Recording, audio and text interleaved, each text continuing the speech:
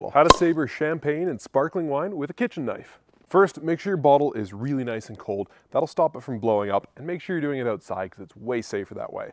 Then remove all the foil from the top of the bottle. Once you got the top of the bottle cleaned off, loosen the cage 5.5 turns and move it up over the lip of the bottle to expose it. Then you want to tighten it back down just in case the cork comes loose again. Now you want to find the seam of the bottle. There's two, one on either side, and this is the weak point that you're going to aim for. Hold the bottle at about 45 degrees, facing away from you and anything that you don't want to hit, and make sure you use the spine of your knife so you don't damage the edge. Now line it up with the seam of the bottle, do a couple gentle strokes, and then just smack the lip of the bottle. Happy New Year!